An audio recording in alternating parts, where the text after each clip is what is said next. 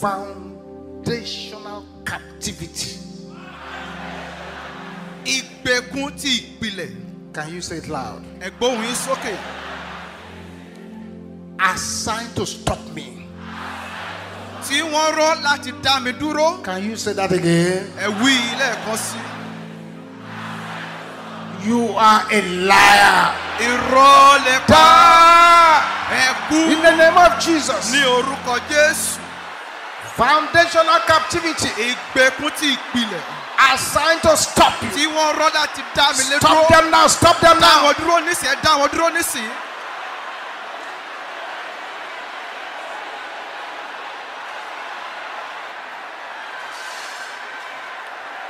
In Jesus' name we pray. Say every power waging war against my testimony,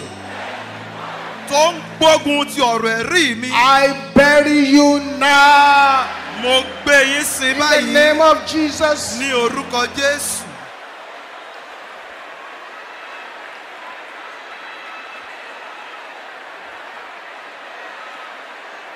Bury them now. In the name of Jesus. In Jesus' name we pray. Say thank you, Jesus. Every fountain of poverty of my father's house, die in the name of Jesus.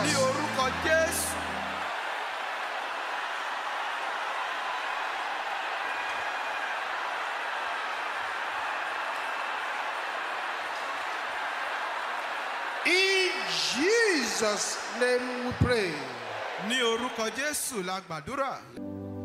Say serpents and scorpions walking against my destiny, dry up, die in the name of Jesus. Deal with the serpents and scorpions.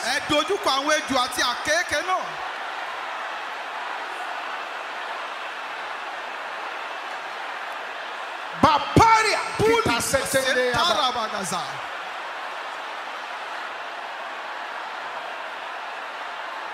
in Jesus' name we pray. Say foundation of wickedness in my family, die in the name of Jesus.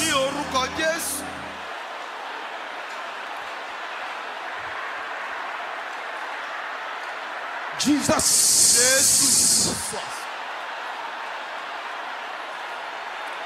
In Jesus' name we pray.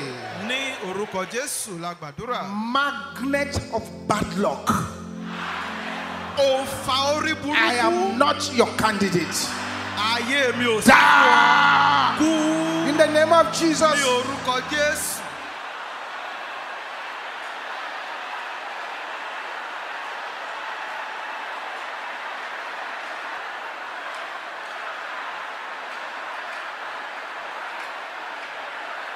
In Jesus' name we pray. Powers contesting for my breakthrough, scatter in the name of Jesus.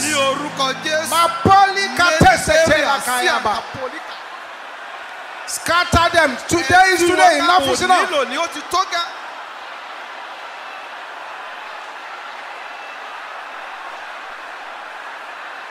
In Jesus' name we pray.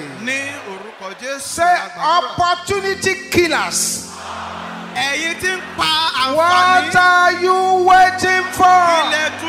Die in the name of Jesus. Opportunity killers.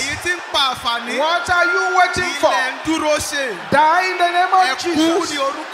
Makate setende ke yaboshente rabasante. Yes. In Jesus' name we pray. Ní orúkọ Jésù la Dark gbàdúrà. powers Ẹ̀yin agbára òkùnkùn flying against me, tó ń fò lòdì sí mi. fall down and die in the name of Ẹ fò Jesus. sọ́lẹ̀ kẹ́ kú ní Open your orúkọ mouth and Jésù. deal with them. Ẹlẹ́nu kẹ́ dojúkọ wọ́n. Thank you, Jesus. Ẹ ṣeun Jésù. In Jesus' name we pray. Ní orúkọ Jésù la gbàdúrà. Stretch your right hand towards me. Ẹ na ọwọ́ ọ̀tún yín sọ́dọ̀ mi níhìn. Father, Bàbá, your word says, ọ̀rọ̀ yín wípé my yoke is easy àjàgà mi rọrùn, and my burden is light. ẹrù mi sì fúyẹ́. Father, anoint these hands now Bàbá ẹ fòró yan ọwọ́ yìí to nísìnyí destroy every evil load. láti fọ́ gbogbo ẹrù In the búburú. name of Jesus, Ní orúkọ Jésù, lay that hand on your head now ẹ gbé ọwọ́ náà lé orí yín and nísìnyí. shout this louder than anyone around you. Kẹ̀sì kí gbélé lóhùn rárá ju ẹnikẹ́ni tó wà ní ẹ̀gbẹ́ yín lọ. Any evil load Gbogbo ẹrù ibi placed on my head tó gbélé mi lórí in the sleep lójú oorun backfire. tá padà. Any evil load Gbogbo ẹrù ibi placed on my head tó gbélé in orí the mi sleep lójú oorun backfire. tá In the name padà. of Jesus. Ní orúkọ Jésù. Open your mouth and pray loud and clear. Ẹlẹ́nu kẹ́ gbàdúrà lóhùn tó That's why jágara. Jesus brought you here. Ìdí rẹ̀ rẹ̀ tí Jésù fi mú yín wá sí. Papata setela kaya bo shenteraba. Taraba kapoli ka sentarabazi. In Jesus' name we pray. Ní orúkọ Jésù la gbàdúrà bá. Any power Agbára kágbára attacking my star, tó ń gbógun ti you ìràwọ̀ are mi. a liar. Irọ́ lẹ Die ẹ in kú. the name of Jesus. Ní orúkọ Jésù.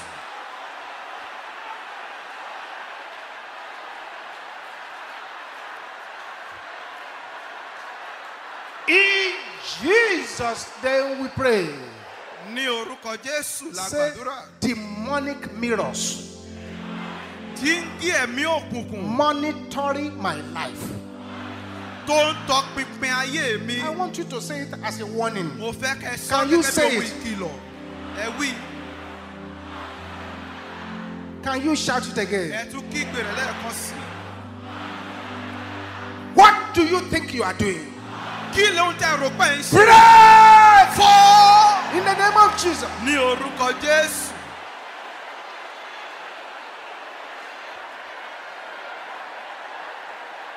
Oh yes. Bẹ́ẹ̀ni, In Jesus' name we pray.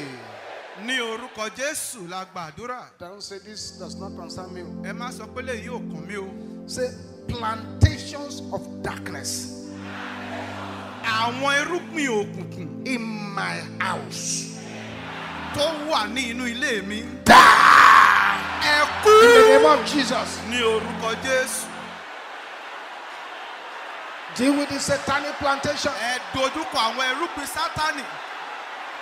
Deal with that satanic plantation. Ẹ dojúkọ Babo gbogbo tale irúgbìn katende Sátánì rabo rìnà soto kásíà ndayaba. kó àǹfààní Sátánì.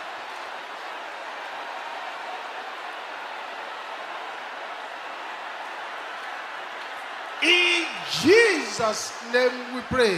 Ní orúkọ Jésù. Say every power Gbogbo agbára opposing my laughter tó ń tako ẹ̀rín mi. scatter Ẹ túká in the name of Jesus. ní orúkọ Jésù.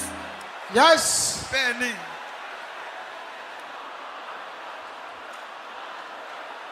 In Jesus' name we pray. ní orúkọ Jésù. la Glory gbàdúrà. killers of my father's house. Ẹ̀yin tí ń pa ògo ìdílé You bàbá mi. cannot kill my glory. Ẹ ò lè pa ògo mi. Die Ẹ in kú the name of Jesus. ní orúkọ Jésù.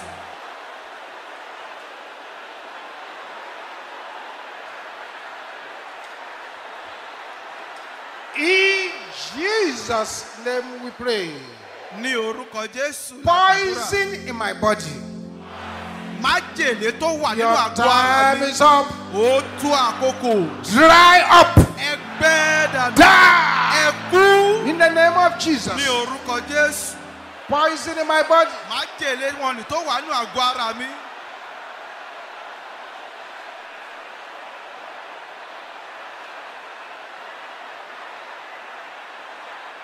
In Jesus' name we pray.